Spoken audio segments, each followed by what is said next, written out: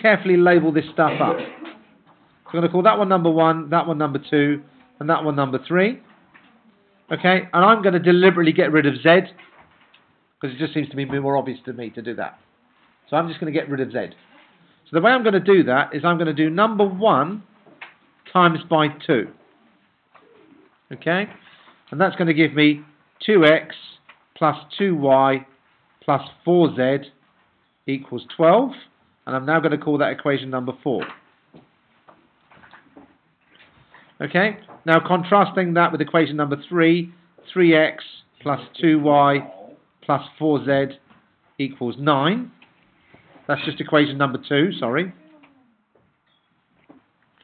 I want you to look at the way I'm labelling it as well, and the way I'm writing it down. We have to, like, put the numbers. It's not essential, but it's a good idea.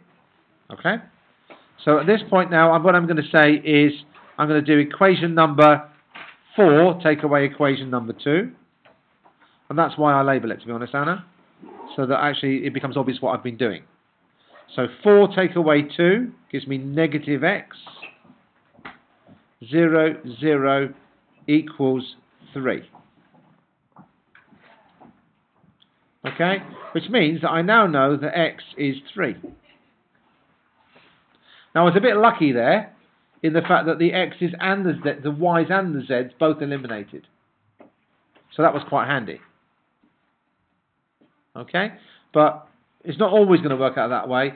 But the fundamental idea is that we worked on getting rid of one letter. I was getting rid of a z. And as it happened, I was able to get rid of a y at the same time. Lucky me. Okay? So I now know that x is 3.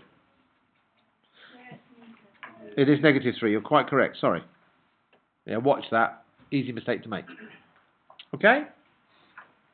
So now we can have a look at, well, for instance, we can immediately rewrite all of these equations to say now we know that y plus 2z equals 9. Okay, we can say that 2y plus 4z equals 18. And 3y minus 6z, I think, equals 0. No, negative 3. I think that works because the minus 3 there becomes plus 3 there. The minus 9 there becomes the plus 9 there. And the positive 6 here becomes the negative 6 there. So I've just rewritten this. So I've now got much easier equations to work with. And now let's just do number 1. Oh, sorry, beg your pardon. So does that make sense so far? You see what's going on? So the elimination method is about trying to get the letters the same, and then you can just minus them away from each other. And they just eliminate. That's the whole point. Okay, so now we've got equation number 1. Let's times that one by, well, I've got y's and z's. There's no point doing that, so let's times it by 3. Now that's going to give me the same problem. Oh, no, it won't. That would be right. So let's go times by 3. Okay, so that's going to give me 3y plus 6z equals 27.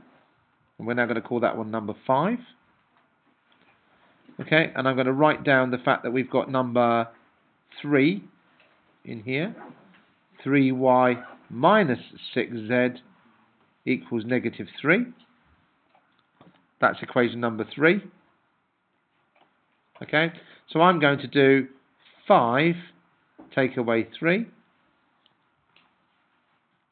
which is going to give me something along the lines of nothing here. 6z minus 6z is 12z, be careful. And 27 minus 3 is 30. So therefore z is, what's that, 2.5? I think. So now I know that x is 3 and I know that z is 2.5. I can substitute back into 1 and say that I've got y plus 5 equals 9. So y must be 4. So my answer is x is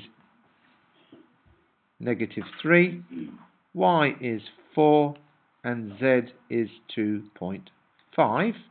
And there's nothing wrong with you now checking by putting those numbers back into one of the earlier ones, just to make sure things work.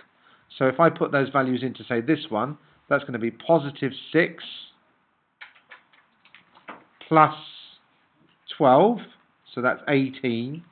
Take away 15 is 3. It works. Okay? And that's basically the elimination method.